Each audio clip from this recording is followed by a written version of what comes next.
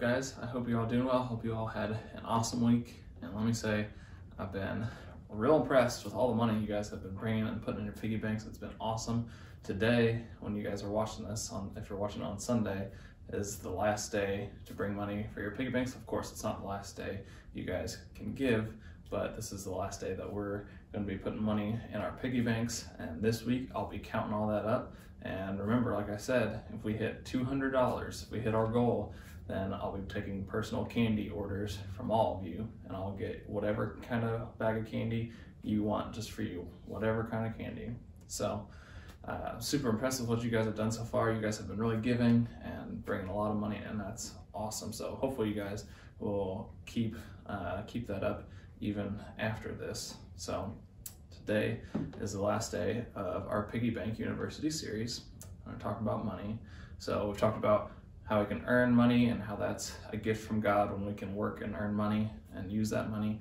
We've talked about giving money, and you guys have been doing great at that. And we've talked about saving money, how God wants us to be wise with how we save money and set it aside for other things later down the road. So you guys could probably guess, right? The last thing we're going to be talking about today is probably your favorite thing to do, right?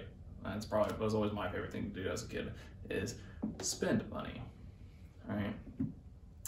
I don't know about you guys, but when I was a kid, as soon as I got $5, $10, however much it was, if I got money for my birthday, I wanted to go right to the store and spend it as quick as I could, right? I'm sure, and there's all sorts of things you can spend your money on, like some of these things here. You could go to the store and you could spend some money on some board games or different games, or maybe you like to spend money on video games. You could spend money on candy, which I know a lot of you guys like. Even $5, $10 can buy you a lot of candy, right? Or I think this was probably my favorite thing to spend money on when I was a kid, is Legos. Lego sets are expensive, aren't they? But you can spend a lot of money on Lego. That was always my favorite thing to do. Let's go buy a nice new Lego set, and I'd put it together so quick. But that was always my favorite thing to spend money on. There's all sorts of things that we can spend money on, right?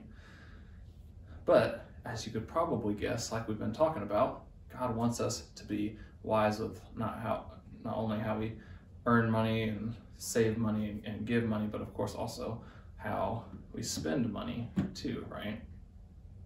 Now, is there anything wrong with spending money on any of these things?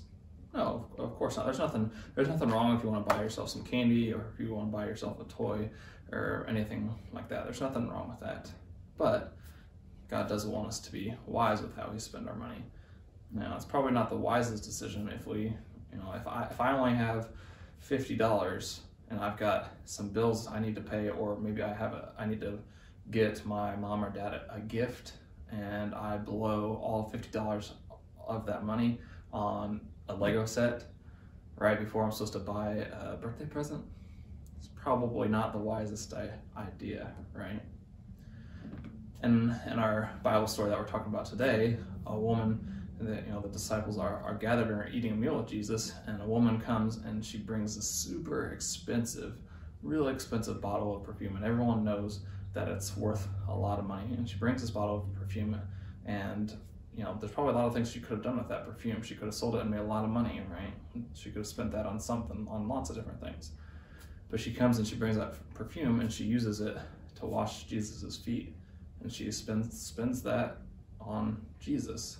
And of course, a lot of the other, the disciples and others in the room said, she shouldn't have done that. She wasted that. She could have used it for so many other things. She could have used that money for so many other things. But is spending money on Jesus ever a waste? No, of course not.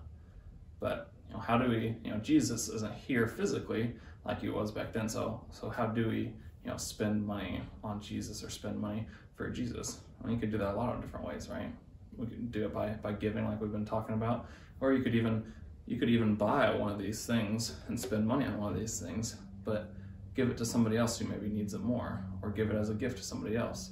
Or maybe you've been in the drive-thru before and your family has bought a meal for somebody behind you. There's all sorts of different ways that, even though we can't give Jesus money physically, that we can spend money for Jesus. And anytime we spend money on Jesus, of course, it's never a waste, right? So I hope you guys, even as we finish this series, can continue to give money and save money and spend money wisely as you hopefully continue to earn it.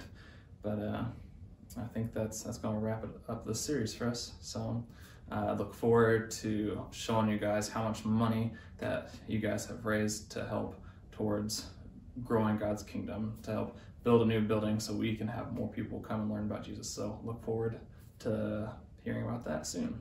But as for now, let's pray and we'll call it a day. So high five, high 10, hands together under the chin. God, I just thank you so much for today. Lord, I just thank you for the gifts that you've given us and the money and the resources that you blessed us with. Help us to spend money wisely, Lord, and to know best how to spend it, and to spend it in a way that's honoring and glorifying to you, Lord. It's in Jesus' name we pray. Amen. See you guys.